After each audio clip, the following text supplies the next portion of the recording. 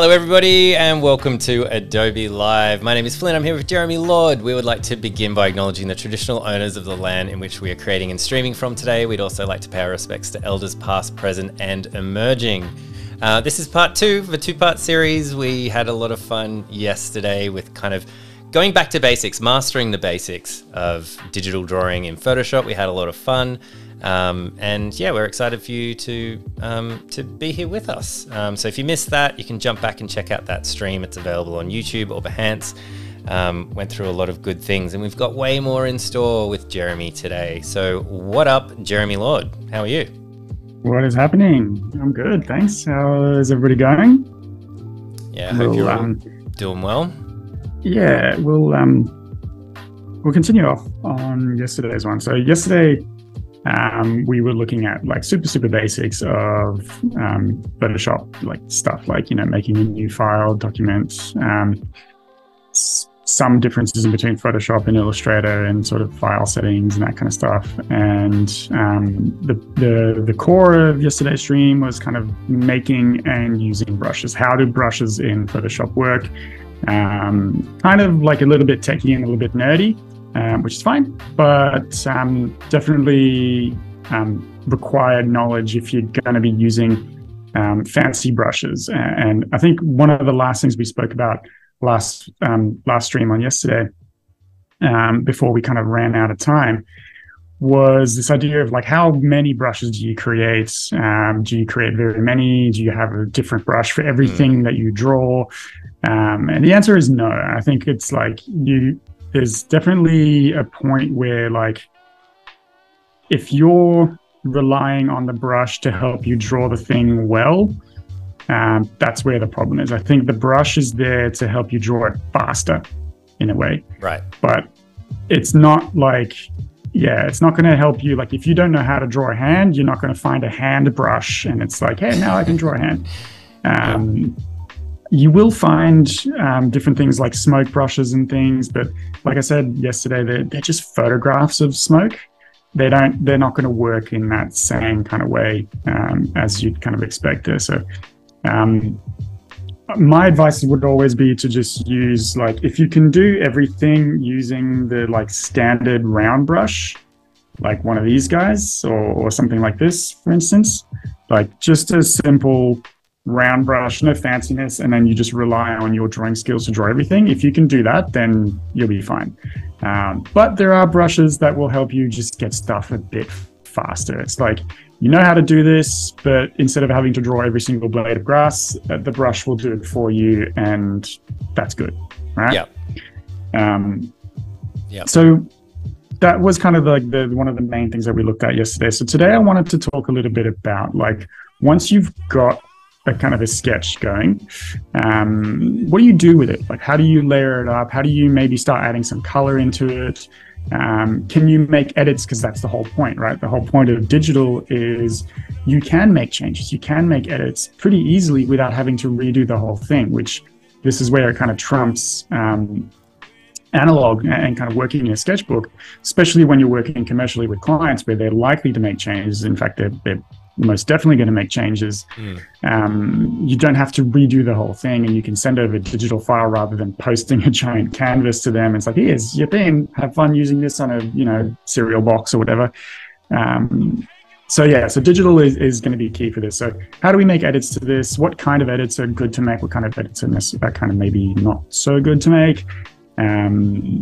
So we won't look too much into coloring, but more onto the sketching side, but we will touch upon that. So here I've got this sketch. Sorry, just before we jump in, I have to just admit that my excitement of adding confetti to the stream, which I mentioned to you before we started, it's got a mind of its own, and it seems to just go off anytime I change a scene.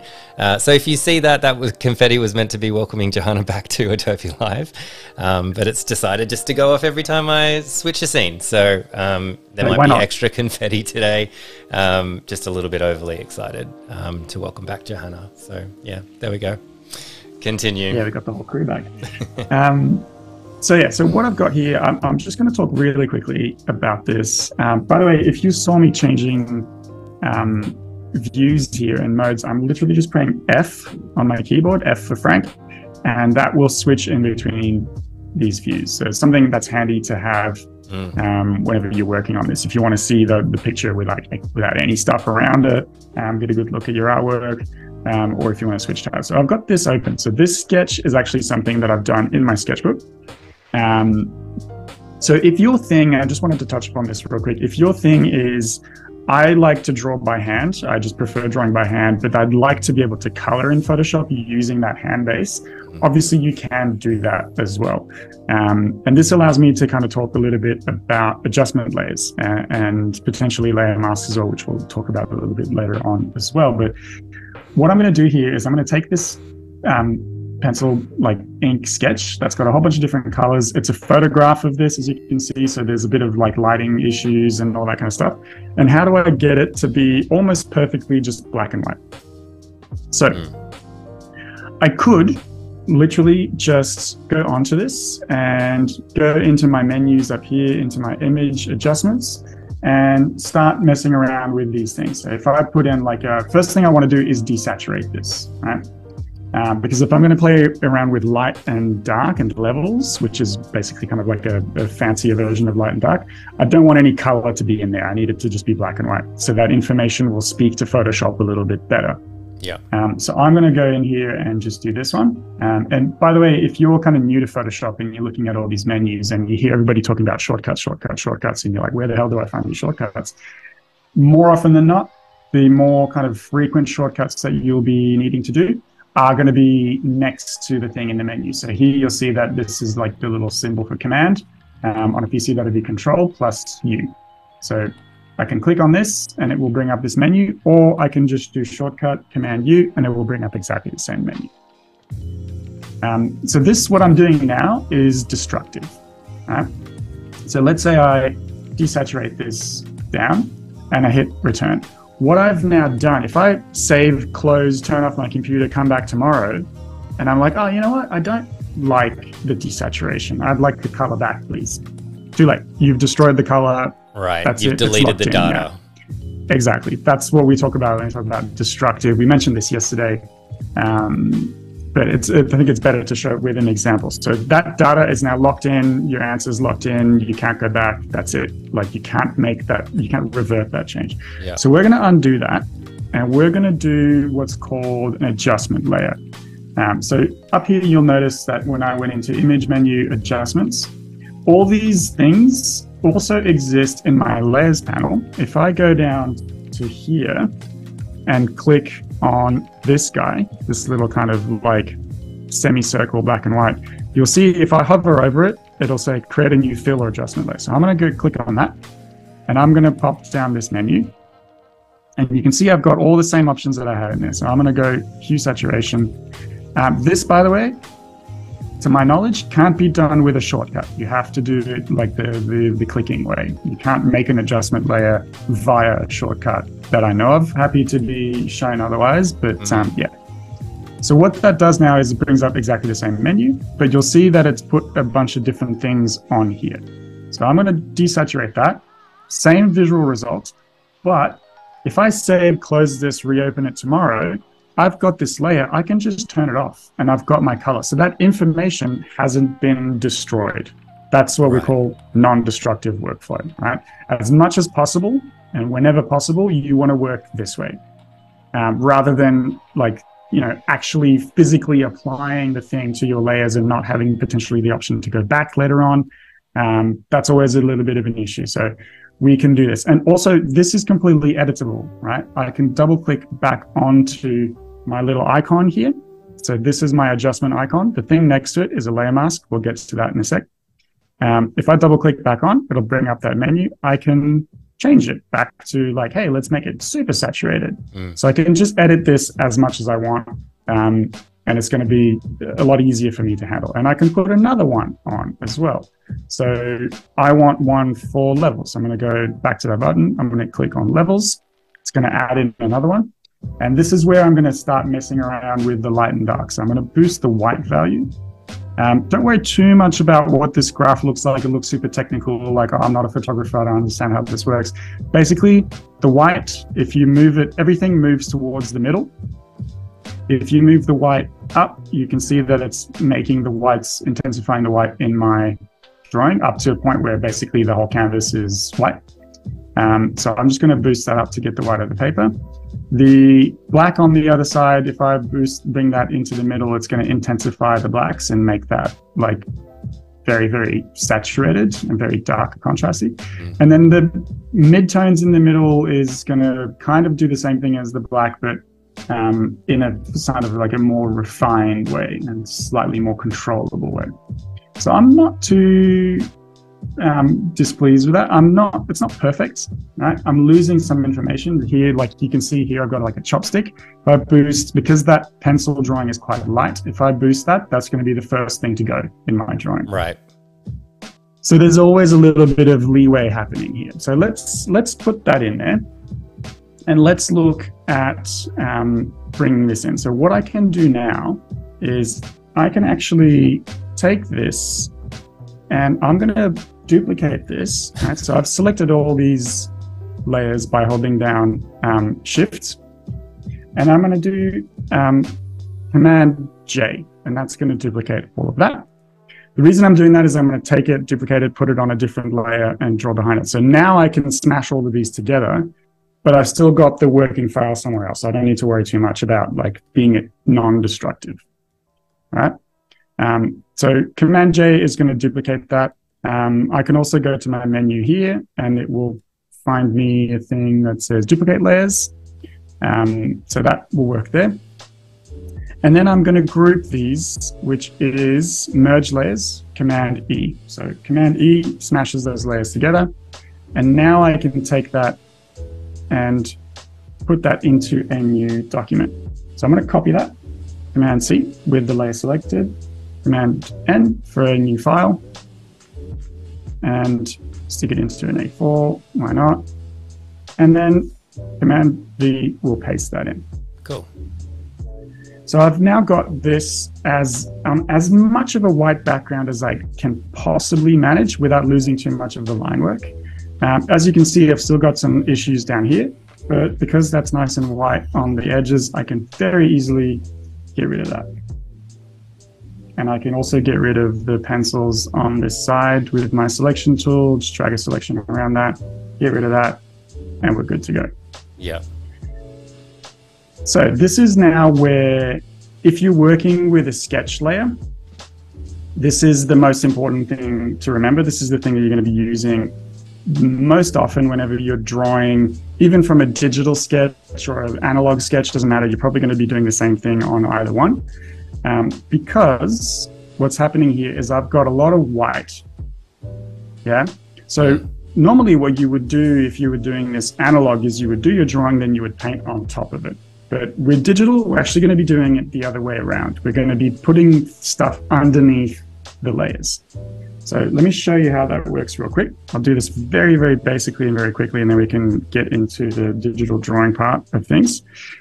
If I have got a new layer and I start painting on here, you can see that it's actually painting on top of my drawing, which is a bit of a pain in the butt because I now have to be like super careful and, you know, kind of stay within the line here, but it's not gonna be great, right? I'm not gonna get a very good result. But if, like I said, I paint underneath it, because I've got white, I'm not gonna see my drawing. So what I need to do is I need to select my drawing layer, call this one sketch. Oops, not sketch, sketch. Not sketch either. I'm fat fingering this massively. Always when people are watching. Totally. And I'm going to go into my layer, and up here, you'll see a thing that says normal. These are my blending modes, right? So if I go through these, you can see there's heaps and heaps of blending modes. Again, don't worry too much about what all of these do. I'm not sure about like probably 60% of these. I have no idea. But the one I do know and the one that works the best is multiply. Multiply. So put your drawing layer on multiply, and then magically you will see that anything that I draw underneath that will show me the adequate color for it. So this is just your standard, like, hey, I did a sketch, I scanned it in, or I photographed it in this instance. If you scan it in, you probably don't have to do all the steps that I did before, because you're going to get a perfect, like, nice, flat, even color throughout. But if you don't have a scanner and you do kind of photograph it and you're trying to tweak it afterwards, then this is the way to do it. Just get it as close as possible to white paper with a black line, put it on multiply, paint underneath. Speaking of like white paper, I've got a question from Michael. And if you guys have questions as we're going along, please throw them in. Question is, do you prefer a white background or like an eggshell / yellow tint in the background of your art? Good question. So this one, you'll see I've actually gone in and put a paper texture that's got a little bit of like a yellow cream color.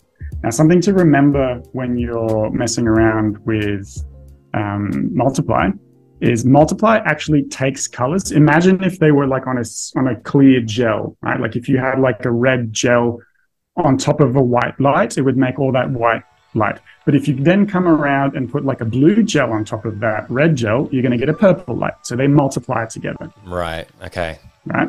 So with this now, like let's say I'm going to go in with a blue here. I'm going to show you how this works.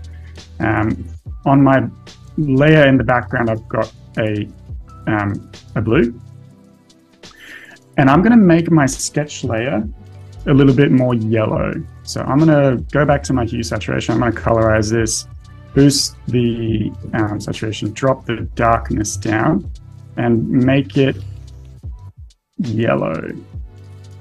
Well, not green, I want yellow.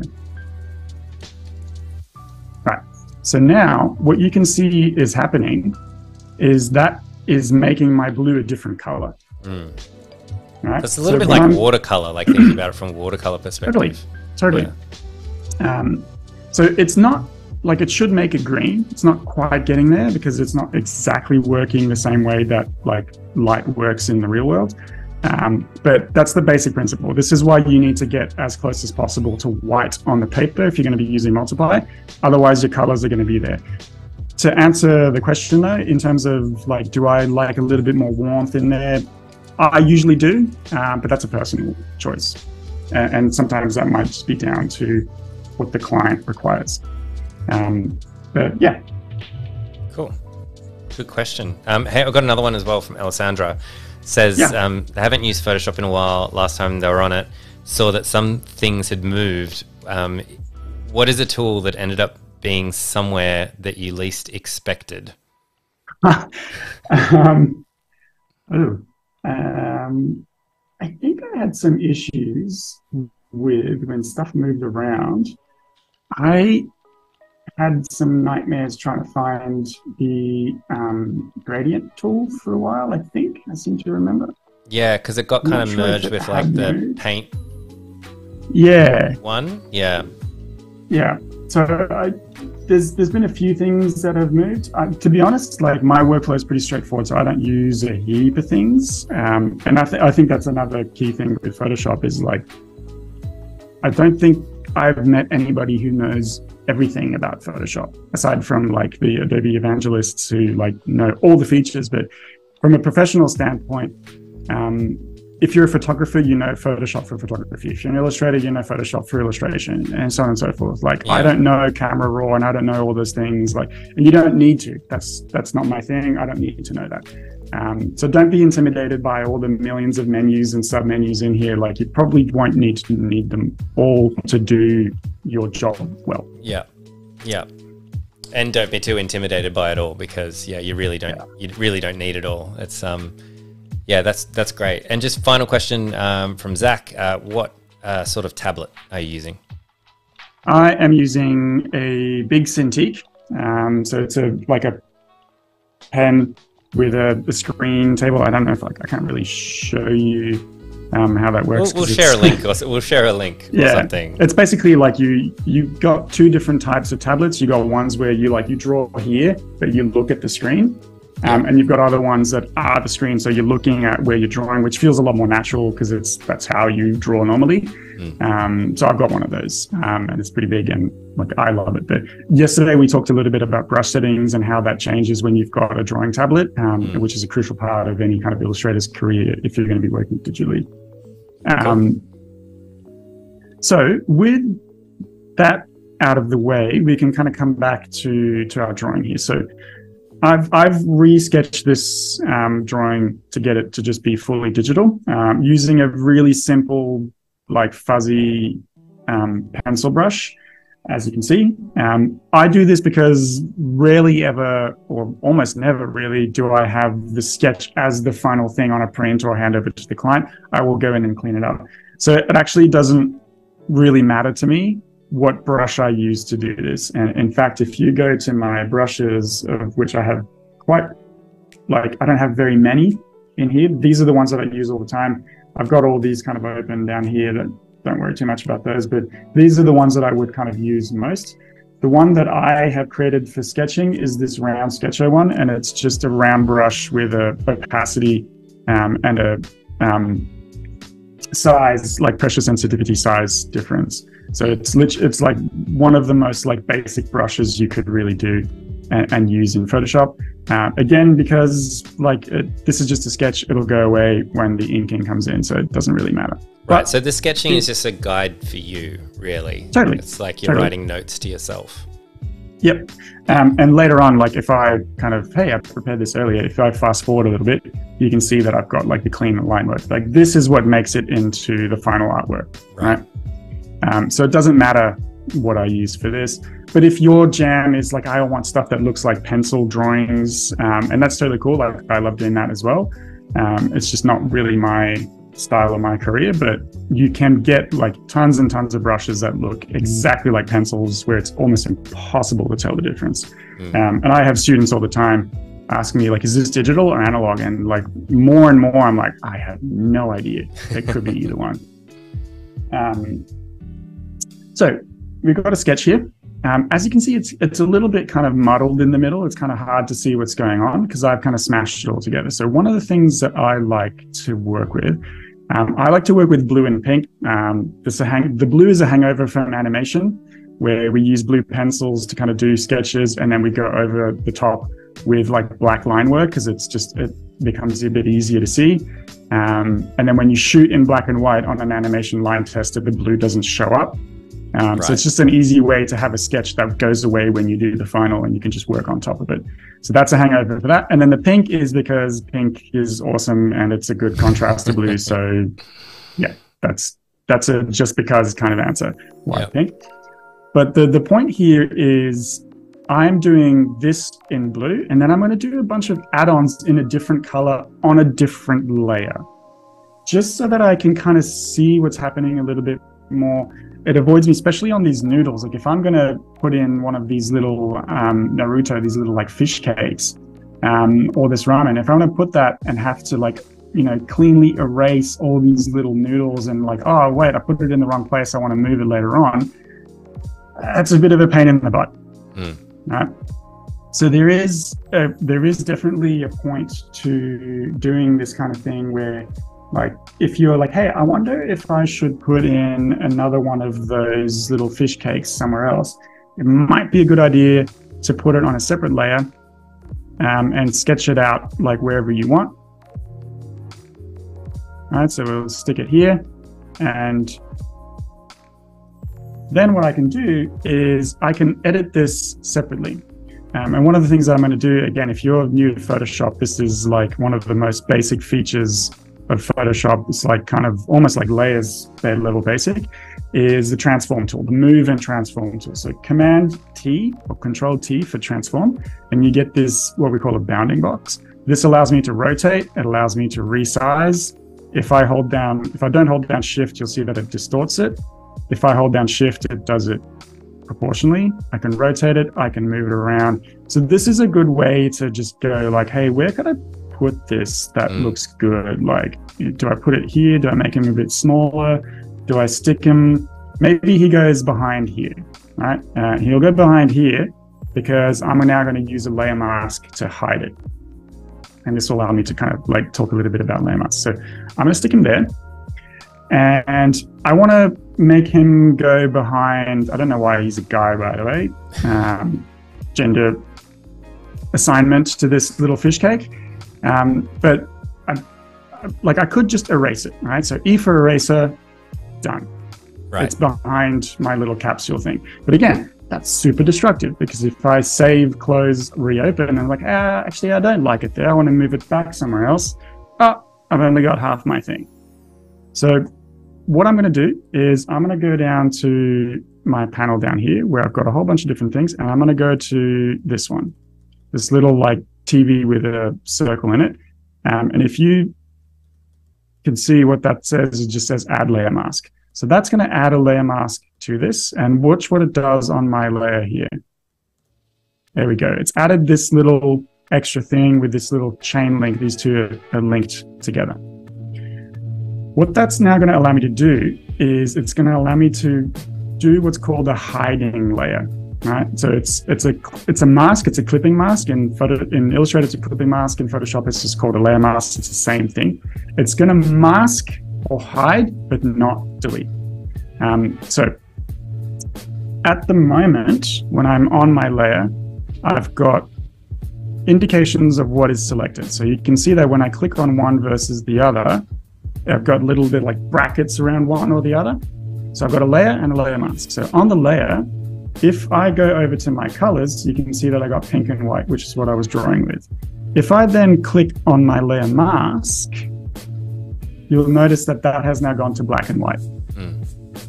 So a layer mask works only in black and white. And what it will do is, if you paint black, so I'm going to hit X on my keyboard, and it will switch in between these two foreground and background colors, as you can see here. All right, so that's just X. And I'm going to go back to my brush and make it a little bit bigger with my bracket buttons. And I'm going to paint black onto this. And you can see that it looks like it's erasing it, right? But if I swap colors, if I come back with white, I'm now going to re-show that. And I don't actually have to draw it back in. It's just hiding it. I'm painting a mask on top of it.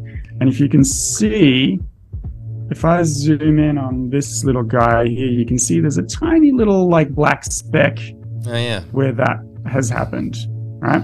And if I come back in, like, let's say, I'm going to paint that back out. I'm going to re-show this. That little black speck is now completely gone. Well, not completely gone, but you get the idea. So black hides, white shows again. But the cool thing about this is, like I said, I can take this off and it's still there. So this is non-destructive. I haven't destroyed any of the drawing at this stage.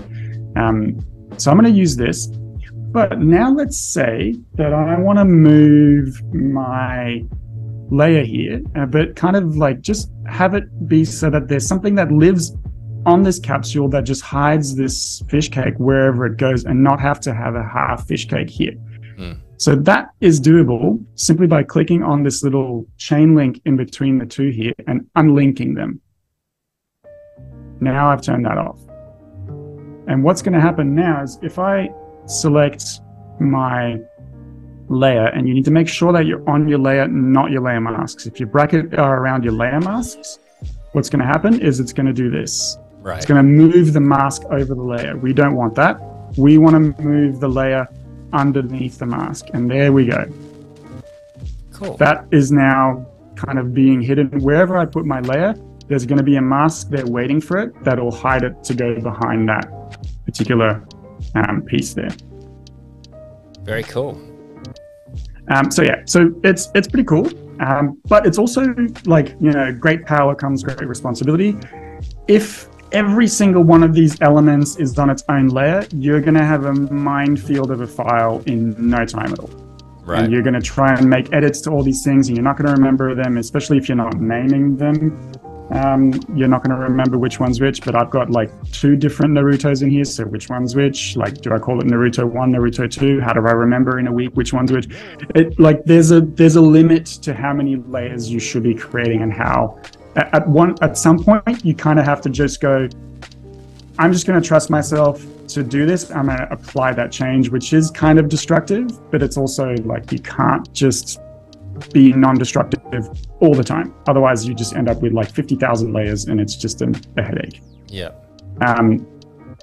But now I've got this on a separate layer. I could actually just go in and say, look, I'm feeling pretty confident that this is the right call. I like it where it is. I'm going to select these two, Command E, I'm going to merge them back together.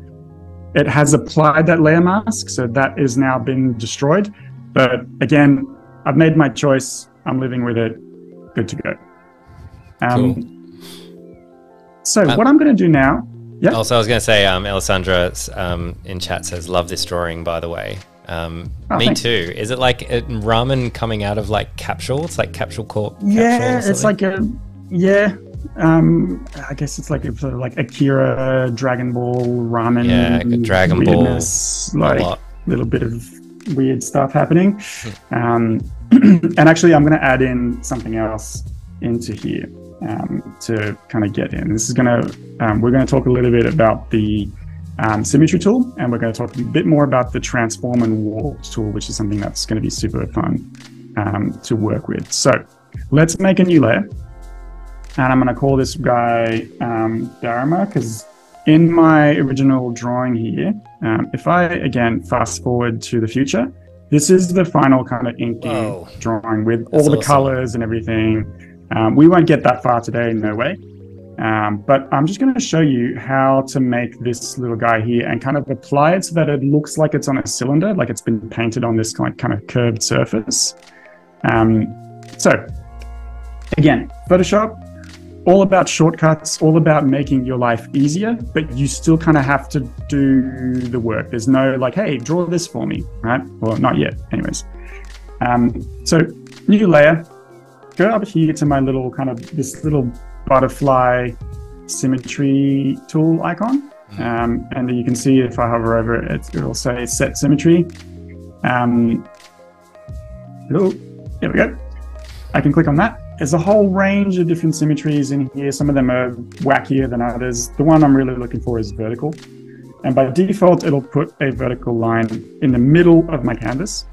And I have to hit return. Because if I don't, you can see that it's actually got a bounding box around it. So this is allowing me to like move it or put it somewhere else or rotate it even if I want to, that kind of stuff. I don't want to do any of that. I just want to leave it as is. And then on my thing here, it's going to let me kind of, and I'm going to do it in a different color just so that we can kind of see a little bit better. It's going to duplicate on either side, whatever I do on one side.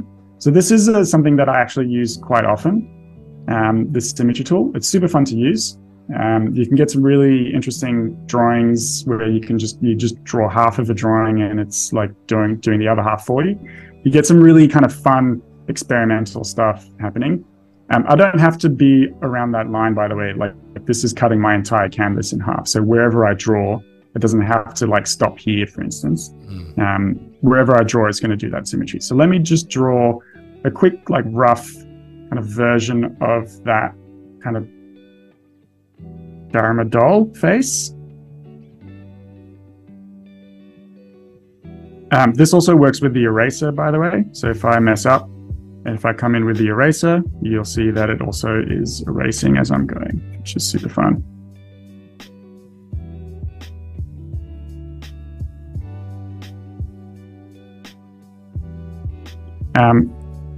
Also, if you're trying to doing this and I've drawn a few of these before, but if you're trying to do this and you're not getting it, and like just use reference. Always reference is going to be super important for this. I've done a few of these, so I kind of know what it looks like. Yeah. Cue the first time I mess up on this, of course. Yeah, should have waited until you finished before you made such bold claims. Yep. Also, just checking in with chat, you're making us all very hungry. It is, especially the colored version. Like, it actually looked very, very tasty. Yeah. And then also, Johanna was asking before, have you tried using Adobe Capture to simplify the steps in the scanning part of your process? I have. But to be honest, like the days where I used to do anything in my sketchbook and then have to scan it in are sort of like gone. And I'm not too happy about it, but I have used Adobe Capture. And if it's something that you do a lot where you've got like an analog sketch to put in and you need to kind of stick it in there without having to do all the steps, then yeah, absolutely Adobe Capture is super good for that. But yeah, like I said, it's not something that I do very often anymore, so I don't really worry about it too much. Yep. So short answer is no, I don't really use Adobe Capture, but it's not because I don't like it. Fair enough. What is this guy called? This guy? Yeah. What is this? This is it's like mask. Like I recognize it, but I don't know what it. Don't know what. It's a take on one of these things that you've probably seen, which is what is called a Dharma doll. Yeah. That usually has like one eye is painted, both eyes are unpainted. You make a wish, you paint an eye in. If your wish comes true, you paint the other eye in, and then you burn it. Oh, I didn't know any of that. Yep. You're supposed to burn it afterwards to I can't remember exactly But your wish has already come true, so. Your wishes come true, so it's just a way of but it's one of these ones that you've probably seen before. They're usually like red, black, and white. Yeah. So it's definitely. It's a take on that. This also, by the way, because I've now done this allows me to kind of show one of the weird things. And if you're listening, Adobe, please fix this. Where if I make a selection on my symmetry tool, it will not erase both sides. Nor will it, if I hit delete, it will only delete the one side. So it's one of those things like you have to not be selected, which makes sense because the selection tells you hey, I'm only going to work to this thing. But it would be really awesome to be able to make a selection on one side and be able to edit it from the other. But anyway, yeah, that's interesting. I'd imagine that because the selection tool's been so integral in Photoshop since forever. And then the symmetry is relatively new comparatively. It's probably older tech. It's you can't select more than one thing with the lasso kind of thing. Totally. It wasn't built that way. Yeah. Yeah. And I'll pass it on. It's not the end of the world, but yeah, it would be awesome to have that. So we've got our Dharma doll here that we've drawn. I'm gonna select this. So Command T. And I've got a nice, clean, rectangular bounding box around this. I'm going to flip him this way to kind of go on there, and I'm going to rescale it and put it kind of here. All right. Now, I need him to just got to quickly jump in and say, Paloma from chat has said that I really like it, but it looks like an evil Xbox controller. It does a little bit. It does a little bit. It does, yeah. That's cool. So I've got two options at this stage. I could either use the liquefy tool, which I'll show you in a sec, or I can use the warp tool straight up from here. So I'm going to use the warp tool, which is this guy up here. Whilst my transform is still active, I've still got the bounding box around, as you can see. I'm going to go up to click on this guy, and it doesn't look like it's done anything, but if I now take any of these points, I can actually pop up a grid and start to kind of warp this and bend it to make it look like it's on this cylindrical surface. So it's just it's a nice easy way that digital allows you to do things a little bit more simply without having to draw the thing on a curve, which would be a nightmare. Have a symmetry on a curve in perspective, explode your brain. Yeah. But if you just do it flat and then change it to warp it on a separate layer because you're doing it digitally, then you don't have to deal with any of that stuff. And it's something that I use quite frequently when I'm working on this kind of stuff. So I hit return and we're good to go. We've got that face on there. The other way I can do this, if I undo all of this and rotate, resize, stick him roughly kind of there. We'll make him, we can just erase that a little bit later on. I'm going to apply that. Now I'm going to use something which is called the liquefy filter or liquefy tool. which I actually use a fair bit when I am kind of making my sketch first. Before I get into inking, I'm going to maybe edit stuff later on. I would use this liquify tool a fair bit, just as I would use the transform tool. But if I go up into my filter here and go to liquify, and it's going to bring up this menu. It can make your computer chug a little bit if you're doing this, depending on how big your file is, depending on what you're doing to it as well. Yeah. It might kind of slow your computer down a little bit. So just be aware of that, because this is a pretty RAM intensive thing to do to your computer. What I'm doing now is I've got a bunch of options in here. I can kind of do a whole range of crazy stuff to this. Some of it, again, is pretty wacky. Like I can make it look like he's like slowly getting flushed down a toilet drain. It's like twist filter or something. The one that I'm after is this one, forward warp tool. This is going to kind of act like my thing is like liquefied, and I can just push stuff around the page like it was all just kind of goo. So now what I can do is I can take this and just kind of like bend it this way a little bit. I don't have as much control over this, as much information control as I am on my warp tool in transform, but it is a different way to do this. Now, you're probably noticing something that's here, which is like, well, this is annoying because I can't see the thing that I'm warping it onto. So where's my reference? So what you need to do is go to this one where it says, whoa, extreme zoom, show backdrop. The wording's a little bit weird. What it will do is it'll just show you the other layers. Right. But it's also showing you the original layer. That's cool. And you can change the opacity of that if you kind of need to see what you're doing, and then you can kind of so it shows you like the pre-liquify, like where you started. Yeah, exactly. Just to show you, okay, cool, that's working or it's not working, and then I can just hit OK, and we will be applying that to our image. All right. So it's not as good as the warp, but it's an option for you to use as well. Where I do use this a little bit more is on stuff like this noodle, for instance. Like, I want that to be more bent, or more kind of like going in the right way. So I select my layer. I can change the size of this and then just kind of go like, yeah, that's a bit better. Make this a little bit more kind of curved. There are limits to how much you can do this, but it can be something that is like, you can change a thing without having to redraw the whole thing. I use this on like, the head's too big, or the neck's at a weird angle on like human proportions and stuff. This is a lifesaver a lot of the time. It just means you can just make these little kind of quick edits without having to like break the bank in terms of like time. So you can see, cool. And you can experiment a little bit like faster as well. You can just say, oh, what if it was like this or like that, rather than kind of going back and trying to get those lines right.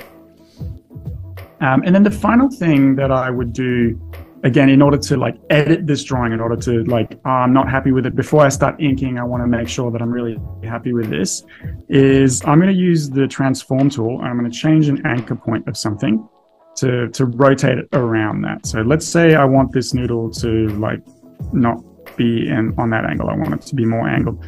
And liquify is just not going to cut it for that. So I need to make a rough selection around this. And I'm going to hit Command T. And in the middle, I've got this like target, this little like crosshairs thing. This is the point around which something is going to rotate. All right. So if I move this to like here, all of a sudden it's going to rotate around that really cool. particular anchor point. So it allows me to kind of like have the thing start from the same point, but it's just rotating. So I use this heaps. For instance, like if I've got, if I've gone and drawn like a pose with like a person, for instance, and there's like the legs are here, and there's an arm that's coming out of here, for instance, and the other one's like doing this. Proportions, Jeremy, what are you doing? But this will allow me to kind of like almost like a puppet animation. Like, I don't want that arm there. I want it like here. Hello. So it's really like, it's a really easy way to to make edits on a drawing using that plus the liquify tool to go like, all right, let's make this guy like boogie a little bit more like wee. All right, so like exaggerate the pose, like you said, get some experimentation happening in something that you might not have done because your drawing might be a little bit too static. It's a really good way to do it. And those are the things that I would use most often when I'm, again, making edits to my sketch. So that's the bulk of the kind of the sketching stuff that I use, using all these layers, using adjustment layers, using layer masks. Quick thing as well before we get into some like very basic inking is if you're kind of trying to figure out how to change the color of something, like this guy up here, if I want him to be a different color, or if I want that, and I'm going to be destructive here and just delete this because it's going around the edge of that thing. I want this to be the same pink as this. So I could either do this by Command U and change the color until I find exactly the right color, which is a bit of a pain in the butt. Or I can lock the transparency on this by either clicking on this little button up here, this little like checkerboard, and that will lock the transparency. Or if I hit / on my keyboard, you'll see on this guy, there's going to be a little padlock that appears just there. And that button is also depressed. So that will allow me to lock the transparency.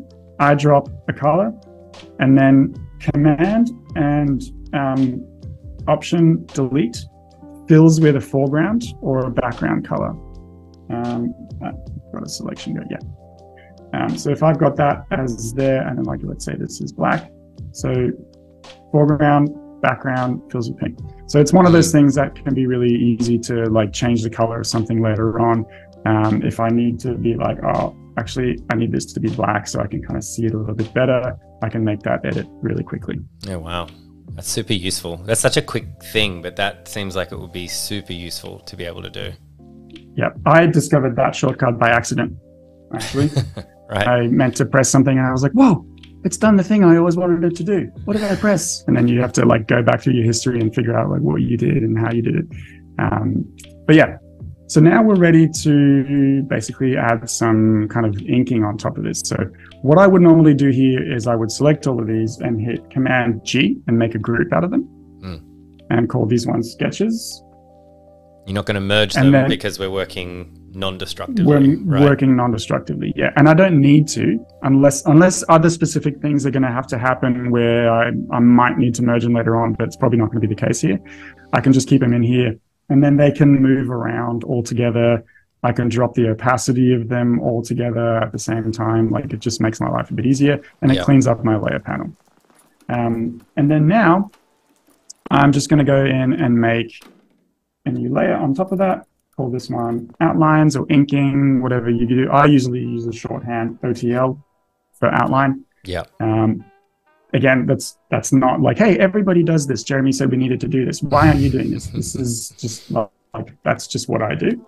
And I'm going to go to this brush here, which is an inking brush. So this brush has, in the settings, you'll see it has a size pressure differential in here, and it also has smoothing turned on. So the smoothing, which is up here, is something that I use quite a bit when I'm inking, because I'd like to have like my lines to be quite sort of like clean and smooth. Whenever I'm doing like more like anime style art, it needs to be a little bit cleaner.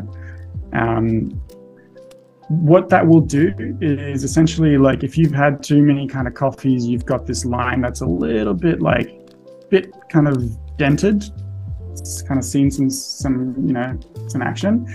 Whereas if I boost the smoothing up, that will kind of take those dents away from me. Like it's helping me kind of smooth that line down. If I boost this up to 100, you'll see that it's a little bit slower because it's obviously having to like calculate more stuff. But you'll get a much smoother line. It's also lagging behind my brush, as you can see. Yeah. Right? So if I drop this down to 0, it's keeping up with where the actual like cursor of my brush is. If I boost it up to 100, you'll see that it's lagging quite far behind that cursor, which can be a bit tricky, right? Because if you're drawing and you're like trying to get this thing to line up to there, you might be tempted to stop where your cursor stops, but the line isn't going there. Yeah. So it's one of those things where you need to kind of look where the line is going, not where your brush is going, which is why I don't have it up to 100. I have it up to like 20 to 30%. And then I can start to ink this up, right? So I can start to kind of come in, and where are we going to start? We're going to start here. You can start to come in and kind of ink this up based on the sketch that I did, and work that way. Do you ever go far off your sketch lines? I guess you kind of just did then. It depends on like how impatient I get when I'm doing the sketch, and like how, yeah, like a lot of the time I will kind of leave something undecided in the sketch, and that like that's for future inking me to figure out, and then future inking me like cursors past sketching me. Curse you past Jeremy. Like, why didn't you do this? Now I got to figure it out. That is definitely something that I will do quite often. And sometimes I already know what I'm going to be doing, and it's not a big deal, but there is like, it does take a bit of discipline for me to just be like, no, figure your drawing out and do it properly before you start inking it up. You'll thank yourself later on. Yeah. So yeah, there's absolutely, you know, some of that happening in there. But the inking is going to be something that's going to take quite a while. And this is where also we can talk a little bit about our brushes. So this was lucky, like, yay, that was super lucky. This is where you can put your confettis on now, because this like nice perfect curve first go like never happens. Oftentimes whenever you see me doing like a time lapse, I will do like one, no, that's not it, nope, bent, confetti. Yep, almost, and then just kind of like do it over and over and over again, because I don't like doing this. I don't like doing this like fuzzy line. I don't think that's like, it's just not what I like to do, which can be an issue when I'm doing things like these noodles, because this is all fine and good, but let's say I had like, this was a noodle, and then I have to like copy that exact same line, and it has to be, nope, I messed it up. That's a problem. So this is where you can actually create a noodle brush. And I'm going to do this, and then we'll probably be right on time. Yeah, 2 minutes, 3 minutes to do a noodle brush. So yesterday we went through how to make a brush. So here we go. Ready? I'm going to go in and I'm going to make my noodle brush. I'm going to make a new layer, and I'm going to make, using my brush, brown brush. I'm not going to use my pen. I'm going to use my mouse to make a perfect circle. Just click once. And then underneath that, I'm going to make another one. All right. Maybe a little bit thicker. So the space in between these two is how thick my noodle is going to be. I know this probably is just like, how the hell is this going to be a noodle? But up here, I'm going to make a selection, go into edit, define brush preset, and we'll call this noodles 2. Just already made one before. And then we got this. So now I can get rid of this guy, and I can, in my brush panel settings, go in and find my noodle brush. So in my shape dynamics, brush tip shape, I'm going to drop the spacing down to the minimum it can go. So 1%. And I'm going to go into my shape dynamics and go angle jitter direction. And now, when I draw this noodle, I've got two perfectly parallel parabolic lines happening. That's now, awesome. I still need to be a little bit careful, right? Because I don't want, like, I could just do this and then go and erase in the middle of all these like noodles happening, or I could be careful and just go like, that one goes to there. Oh, but like, this is where it can be a little bit tricky to kind of do this way. Yeah. But yeah, it's definitely like, this is one of those things. It's like, this brush will definitely make my life easier when drawing all these noodles like so. And then obviously I'll have to come back in and, you know, cap all these noodles off with the ends on just a normal brush, like so. But yeah, that's a good example of like, that's a worthy brush to make in this particular instance. Yeah. Yeah, I could totally see that like being super useful. If you draw lots of like cartoon octopuses or something like that, like there's probably heaps of situations. I love that. Super simple, and also ties, or like a lot of like together. cyberpunk drawings have like lots of tubes and cables, like they're a nightmare to work with. So I have this brush just there just because like I will do that quite a bit. Yeah. But yeah, so, and again, this is our final results that we've kind of got happening, and you can see that's like, you know, there's a fair bit of work that's gone into this with layers that are on different kind of blending modes. So we've got some opacity, we've got some multiply, we've got different color inking lines, but this is just what we've been doing like over like 50 times the amount of hours working onto it. That's awesome. Actually, that takes us to time. So thanks everyone for hanging out with us here on Adobe Live. We'll be back next week. And thank you, Jeremy. Thanks for taking us through all of that. It's my pleasure. Alrighty. And yeah, we'll see you all next week. Thanks everybody in chat, and look after yourself. We'll see you next time on Adobe Live. Thanks for watching. Bye.